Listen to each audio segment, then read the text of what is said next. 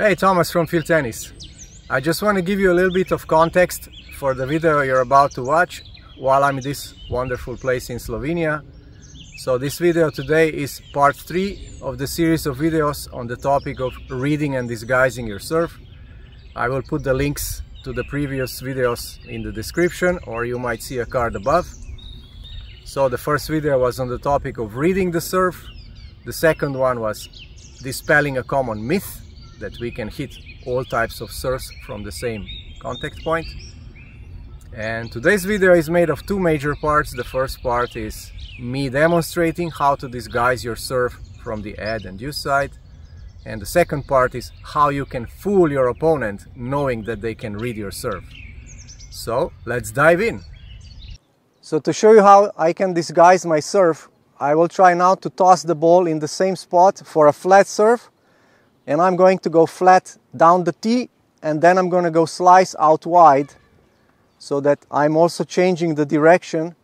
And my goal is that that's not obvious from the other side. So first we're recording from this side where it's more obvious, and then we're going to also try from the point of view of returner, who is much further, and it's much harder for them to see small variations in the toss. And then you will see that it is possible to hit quite well, to hit flat serve and out wide quite well from the same toss.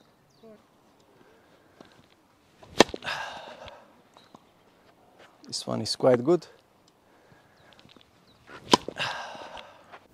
So I've overlaid the 2 serves that you just saw, one flat and one out wide. In this app I've overlaid one over another, so you can see both at the same time. So we go to contact, and you can see that at contact is minute difference, maybe just like a 100th of a second timing difference. There is basically no real difference in terms of left and right.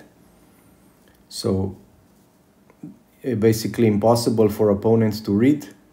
And if we go a bit further, you can see that the ball flights are quite different, right? So eventually when the ball hits the court, one is here and the other one is here. And obviously this would be impossible for opponent to tell what am I up to.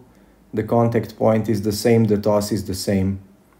It's just how we hit the ball, whether we have a slightly angled racket or not, and how we push into the ball, that makes a different ball flight. So that is our objective. Our objective is that we toss the ball the same. So this toss is for a flat serve. For me personally, I'm tossing for a flat serve, and I'm able to hit a slice serve also from the same toss and disguise my serve. So one little tip how you can make the slice serve from this contact point a bit easier is that you toss slightly more in front. So opponent from this angle will not be able to see this small variation in tossing, because they would see only left-right. And if you toss like just a few inches more in front, and they're like 80 feet away, they will likely not see it. But for you it will be easier to come at the ball a bit more at an angle for a slice. So I can hit flat quite well here at this contact point. So if I show from the side, so here I can hit quite well flat, but slice does not feel so comfortable. I would rather hit slice here. So here are both serves now overlaid. So this is contact point for a flat serve, this is contact point for a slice serve. So that's how you can see the difference, that it's a bit more in front. Now if I rewind back to the beginning, you can see that this is basically starting the same, right? It's the same serve, same toss position. So the further I go back, the more the picture merges together. And then the difference will be, of course, as I am tossing the ball slightly more in front, then I'm pushing myself a little bit more in front for a slice serve. Then I am pushing myself in front for a flat serve, and that's why, you know, the images start to diverge. And this is what enables me to hit a slice serve slightly more comfortably, with a better slice on the ball, hit a better curve. And again, from the opponent's perspective, so they're watching from this side, they are not able to see this slight difference in the ball toss. But for me, or for you, once you are able to toss that accurately, it makes quite a difference to hit a much more effective slice serve. Alright, so now I'm going to try and show you how I'm disguising my serve. I'm going to hit flat down the tee and slice out wide. And what I'm going to do in terms of the toss, I'm going to toss for the slice serve slightly more forward. So left, right, I'm going to try and toss in the same place as the flat serve. But in terms of forward, backward, I'm going to toss a little bit more inside the court to make it easier for me to hit a good slice. And we're going to see if that can be seen from that distance. So this is how the contact points look like from the other side. So again, I've aligned two serves, one flat, one slice. So if I keep going, you can see that they go in different directions. So again, reading the serve from this image that you're seeing like this, based on my position, is very, very difficult. There's very, very small variation in the ball placement, and that's what you want.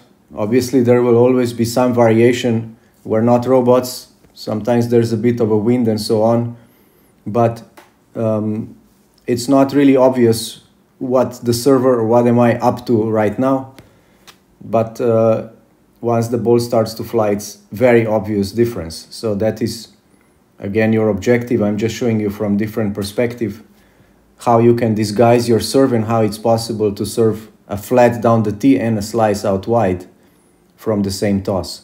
So on the edge side, what you can try and disguise is to go flat out wide and slice down the tee. So same types of serve, similar directions, like on the Deuce side, you're going tee flat and wide. So when you're serving a bit more left, you're going slice. So here the same, I want to show my opponent the same toss, and I want to go sometimes flat out wide and sometimes slice down the tee, and I want to disguise my serve. And here are the serves on the edge side. So again, you can see minute difference in the contact point. The balls are very, very close together. My body position is basically the same. So again, if I rewind a little bit, then it looks like this. So even from the ball trajectory, not much to see. And this is how the serve looks like. If you can catch that while you're watching at real speed, that's the image you have. You don't see really much more difference in the contact point, more left, more right. But as you can see, then the balls fly very differently. And again, even the body movement after the contact is the same, almost the same. And so even like from the body movement, you cannot really read the direction and the type of the serve. And so that's how we disguise the serve. Here's just another example on the edge side. So now that we know how our opponent is reading our serves, can we use that to our advantage? Yes, we can. So what we need to do is we need to show our opponent a very obvious toss so that they read the serve. So let's say I'm going to show slice first, and you've seen one situation before already, so I will show slice. So if I toss a bit more to the right and it's obvious that I'm going to hit a slice out wide, then our opponent is anticipating that, reading that. And if we first, in the beginning of the set, of the match, really do serve out wide, maybe 4, 5, 6 times, so we really demonstrate, okay, I'm tossing here and I'm slicing there, then they are assuming that we don't have the variation because they've not seen it yet. They are assuming, oh, this opponent is very easy to read, they're showing me what they're gonna serve. They're tossing for slice, they're hitting out wide, which is obvious for a slice serve on the Deuce side. And they will move a little bit early, not in the beginning, but after 5, 6, 7 serves that you will do like that. They will move like that, and then you're saving an ace up your sleeve for the end of the set, for crucial points, 4-all, 30-40, 5-all, break points, set points, stuff like that. You're saving, and then this situation, and then you toss again very obviously for the slice serve, and then you go down the tee. And that's how you can fool your opponent, because they are now trained, you've trained them that they react and anticipate to the most obvious toss and serve that you're doing, and then you save your surprise for a really critical point. Now, obviously what needs to happen is that you need to have a good skill of actually being so precise with these types of serves to vary the placement, and that's all just practice. You need to feel, okay, I feel how to hit a slice serve, then it's just practice, trial and error, basket of balls, and keep trying and adjusting, aim more left, aim more right, and so on, until you become more precise.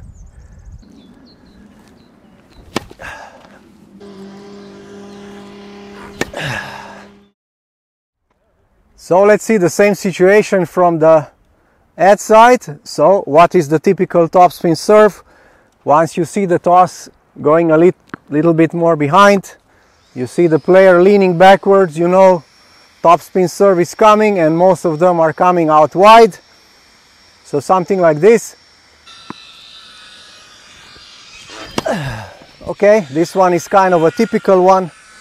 So how do we fool our opponent? We show them this toss, we keep serving out wide, we get them used to this type of serve, and then we save our ace up the sleeve for the critical point in the match. We toss the same and we go down the tee. So I will try to vary one wide, one down the tee, same toss.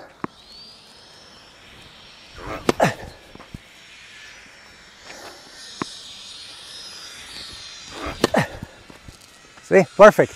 So we've come to the end of the video.